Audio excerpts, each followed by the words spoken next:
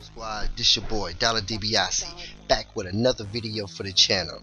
You can follow me on Facebook, Twitter, and Instagram at Dollar DiBiase, and on the Facebook group Trio Boxing Fanatics. And if you want to hear some fire beats, head over to the Boxing Boys.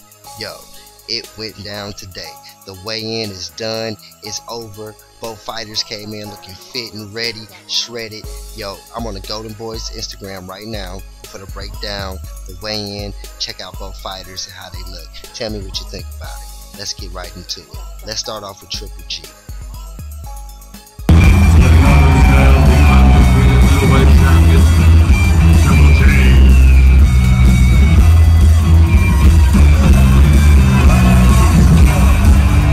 £160, the middleweight limit for the undefeated unified champion of the world.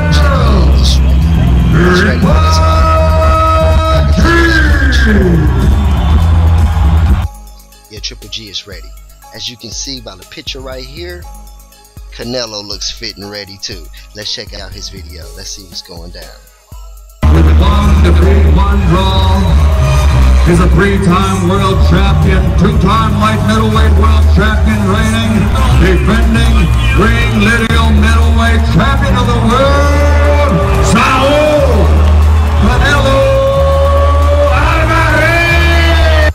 With one defeat, one draw, is a three-time world beast mode. He didn't even want to pose that long. He jumped straight off the damn scale and said, you know what, let's get this face off on, let's get to business tomorrow.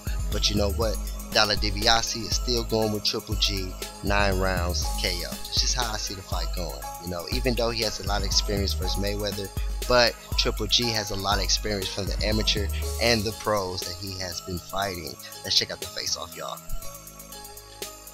Universally recognized, undisputed middleweight world champion with all these titles on the line. Tomorrow night, T-Mobile Arena, Las Vegas, by way of the MGM Grand.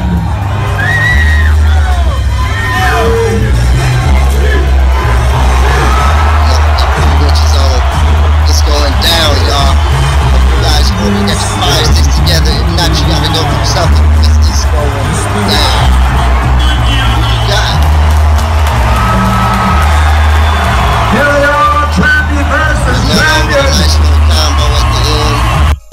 It's looking good to me, man. I can't wait. I just can't wait. I already got the fight ordered. I'm ready to go. Yo, I'm out. On to the next. This is Dollar DiBiase. Follow me on Twitter, Instagram, and Facebook. And if you want to, and if you need more content, go over to the Boxing Boys and listen to some of them tracks that I make and listen to some of their content.